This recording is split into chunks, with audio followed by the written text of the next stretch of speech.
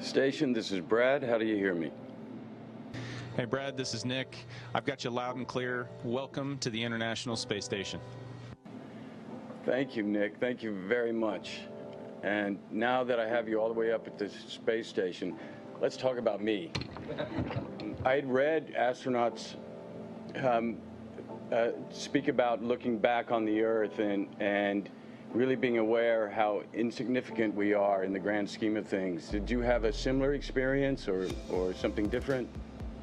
You get a perspective that you're away from the Earth, and in the same view you can see the moon rising over the horizon, and you get this idea that I'm not on the Earth and I'm not at the moon, but I'm just kind of in the cosmos. And then that perspective really challenges you, because now you're looking down at everything that you've ever known, all of humanity right there, and you have this deep appreciation for how big the universe really is.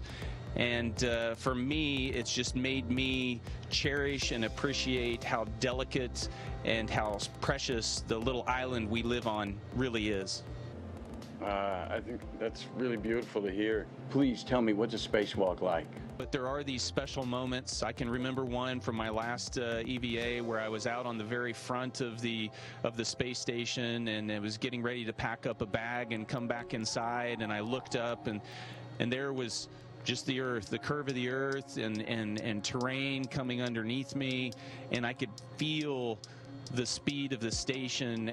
We're going 17,000 miles per hour through space, and it could feel the speed of that as I'm riding on the front, just looking out over everything in front of us. And it's just the emotions that just wash over you are just hard to describe. Amazing. Nick, last question, and I need to call on your expertise. Who was more believable, Clooney or Pitt?